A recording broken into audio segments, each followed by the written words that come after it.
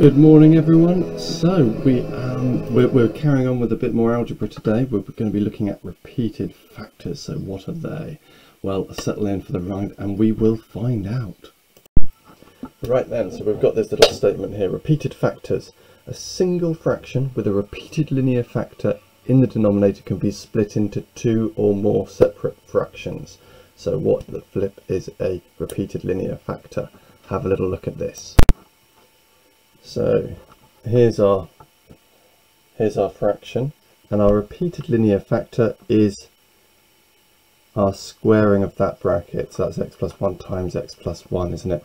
And what that means we can do is we can say that we're going to have not two but three parts here. We'll have x plus 1 as one factor, but say that number there was 3. 3 squared would be 9, wouldn't it? So you might have another one where the denominator was 9. So the square of x plus 1 is going to be our next denominator, and then the third one will be the other bracket, 2x plus 1. You might want to have a little go now and see if you can predict what's going to happen.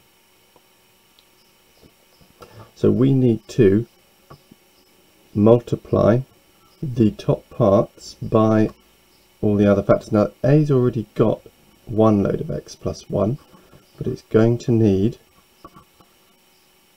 another one to make the x plus 1 squared and the 2x plus 1.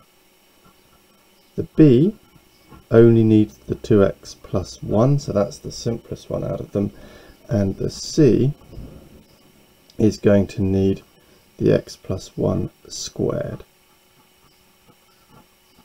And all of that is going to give us something identical to 11x squared plus 14x plus 5. Now, when doing these, it's really nice to use a mixture of substitution and equating the like terms. So what we're going to start with is, if we say that let x equal minus 1, that's going to take out the a's because that'll be 0, that'll take out the c's because that'll be 0, and just leave us with b 2x plus 1 is going to be equal to 11 times negative 1 squared plus 14 times negative 1 plus 5. And then we're going to be expanding all of that and simplifying it. So that gives us 2bx plus b. Now it doesn't mind if I left that x in there. That shouldn't say 2x, should it? That should say 2 times minus 1. So let's just put minus 2 in there instead, and then start that bit again and say, right, I've got minus 2b. Well, I can sort that out, can't I? What am I talking about? Minus 2 plus 1 is minus 1.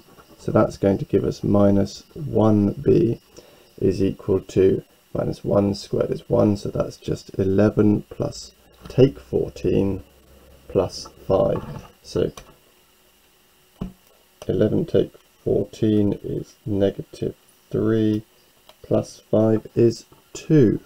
So that means that negative b is 2. Therefore, b equals negative 2, and that's our first part of the answer. Then we need to make this bracket 0, don't we? So in order to do that, we need to let x equal minus a half, because then that will, or negative a half, to make the other bracket 0. And that means that we won't get any a's again, we won't get any b's, we will just have c. 1 take a half is a half, so I will sort that bracket out straight away this time, squared is equal to 11 times a half squared plus 14 times a half plus 5. So then if I sort that out, a half times a half is a quarter, so we're going to get c over 4 equals half times a half is still a quarter, so we'll get 11 over 4 then we will get half of 14 is 7 plus 5. Now, if we times everything by 4, I think that makes that easiest. Times everything by 4 gets us C equals 11 plus 4 times 12 is 48. So it is 59. And that seems like a lot for one of these, doesn't it? I must have made a mistake somewhere. What have I done wrong? Let x equal negative a half. Remember to get that's not going to make any difference for our squareds, but it has made a difference there. So that is going to be minus 7. So when I sort this out, instead of being plus 48, I'm going to get minus 28 and plus 20. And if I add all of those together, I get 3. So C is equal to 3. Now that we've done all of that, if I have a quick look back at my original equation, I can say what B is, I can say what C is. Do I need to go through the hassle of expanding all of this? I don't really, because all I'm going to do is equate for the squareds. So let me write that out again. We won't need the B part because that's got no squareds in it. So actually I'll write the whole thing out again and we can look at it and carry on. Okay, I've done that twice. First of all with the B and the C, then I've replaced that with a number. And now I'm thinking I'm going to equate the x squared. So I'm just thinking about the coefficient of x squared. Now over here, what coefficient of x squared am I going to get? I'm going to get 2x squared times a. So that gives me 2a.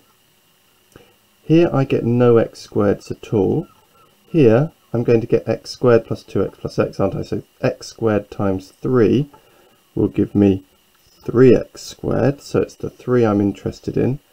And over here I've got 11x squared. So then all I have to do is take 3 from both sides and I get 8, and then I divide both sides by 2 and I get a equals 4.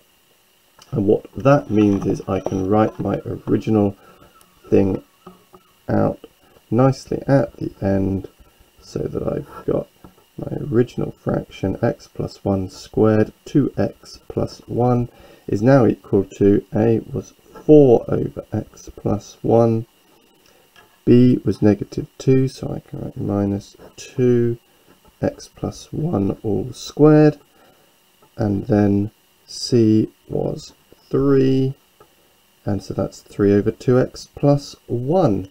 And that's the only example I'm going to give you today, folks, but I am going to give you plenty of practice. Now, most of you have got the textbook by now, but not all of you, so I will put all the questions up just following when I stop speaking in a moment after this, or you can go to the book. So if you want it in the book, it's book 2, it's page 13, exercise 1E, and we're doing all the questions apart from 3 or 6, 3 and 6, which is otherwise written as 1, 2, 4, 5, 7 and 8. Okay, good luck with that, folks. Let me know how you get on. Goodbye.